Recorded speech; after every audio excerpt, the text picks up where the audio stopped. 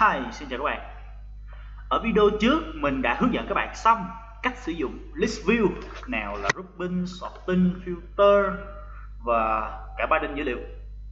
Ở bên này mình sẽ hướng dẫn các bạn sử dụng TreeView để làm được cái gì. Thì bây giờ cụ thể luôn.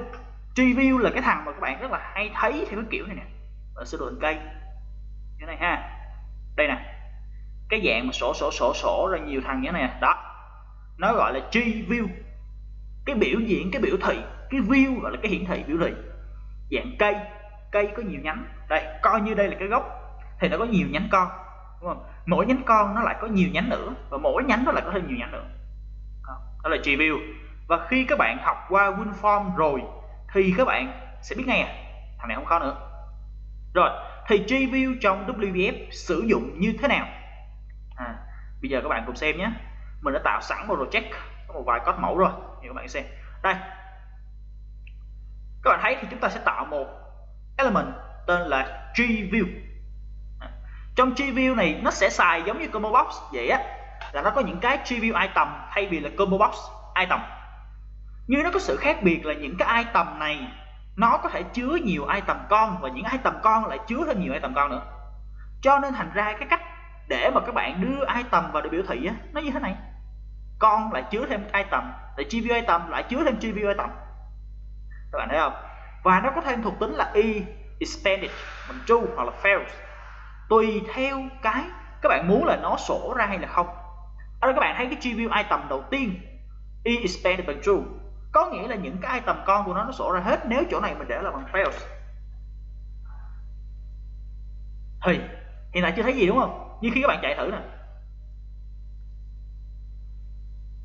đó, nó không sổ ra, các bạn nhấn nó sổ. Và thằng này mặc định nó sổ hết rồi, các bạn thấy không? Bằng true mà. Yeah. Rất là dễ. Ok. Rồi. Thì các bạn thấy TreeView để mà sử dụng nó một cách basic, tức là cơ bản nhất là các bạn đưa vào một cái TreeView, rồi các bạn add những cái TreeView item vào size. Và cái để mà các bạn hiển thị ở đây là cái header. Header level 1, header level 2.1, header level 3.1. Như vậy. Và các bạn thấy bên đây nè, nó biểu thị ra này. 1, 2.1, 2, 2 vậy đó. Rồi, đó là cái cơ bản của TreeView thôi.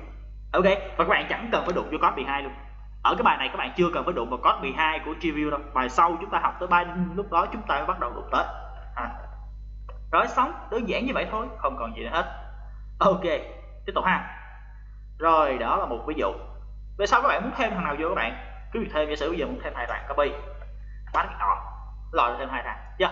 Rồi giả sử các bạn muốn thêm những cái thằng bên trong, đúng không? Các bạn muốn thêm những cái thằng bên trong nó, giả sử thằng này mình muốn thêm vài thằng nữa, mình lại xẹt ra GPI tầm, đúng không? Rồi để vô đây mình lại bán vào.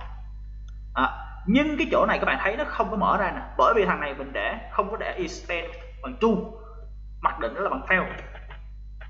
Expanded bằng true, mở ra chưa? Đó. Rồi TreeView basic đơn giản vậy thôi. Bây giờ chúng ta sẽ cùng qua một ví dụ nó phức tạp hơn một xíu, là cái cấu trúc nó phức tạp hơn để cho các bạn thấy ha. Giờ là cái TreeView này bây giờ nè, không phải chỉ là TreeView item không, không phải TreeView item không, mà mình kết hợp với cái trong cái TreeView header này, bắt đầu mình gọi là mình decorate lại, mình chỉnh sửa lại cái header này. Mình sẽ tạo nó thành một cái stack panel này, các bạn thấy không nè, vừa hình và vừa text. Nó bao gồm một hình và một text. Hình lấy ở đây ra, về sau cái xuồng này các bạn có thể binding được, cái hình này các bạn binding được, nhưng hiện tại mình đây sẽ cứng vì mình không có đụng như code 12. Rồi text bạn để vô xong.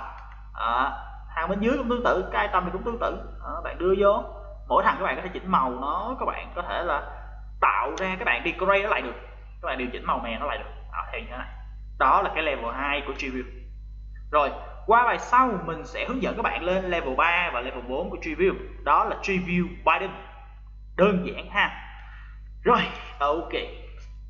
Và nói thật với các bạn luôn, trong WPF á, người ta rất là hạn chế cái vụ mà add bằng tay, mà đại đa số là binding hết. Đó là sức mạnh của WPF, giúp cho các bạn hạn chế việc code rất là nhiều, hạn chế code rất là nhiều. Ok. Rồi bây giờ mình sẽ mở lại code này. Mở ra.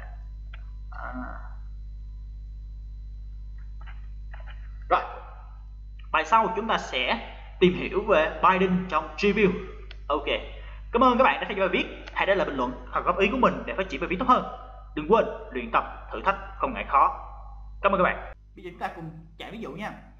Ở cái dòng này là sử dụng ký tự đặc biệt để xuống dòng. Ở dòng này là sử dụng lệnh in ra màn hình